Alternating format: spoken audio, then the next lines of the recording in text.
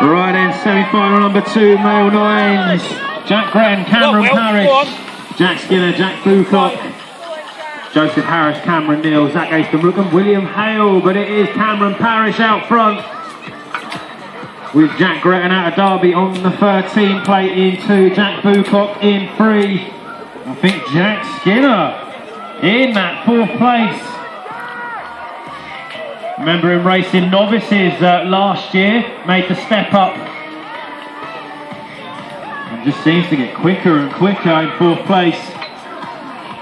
But it's going to be Ryan, or Jack Gretton, sorry, for Ride Direct and Derby out front. Cameron giving it back though. Can he get past him? Yes, he can. He's going to go through to that final in 1st place. Gretton in 2, Bucock in 3.